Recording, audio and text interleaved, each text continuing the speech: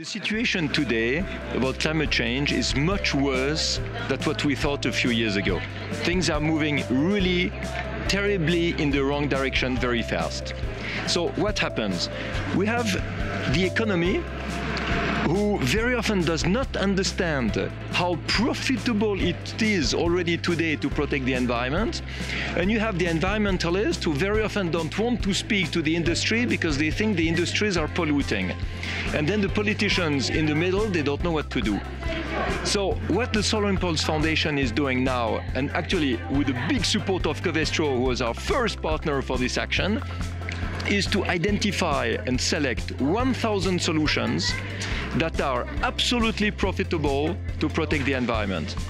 In the field of water, energy, cities, infrastructure, mobility, industry, agriculture, we're identifying the technologies, the product, the systems, the programs who are able to create jobs, to make profit, to sustain growth, but a clean growth. A growth that protects the environment, replacing the old polluting, dirty stuff by modern, clean, efficient products and systems and technologies.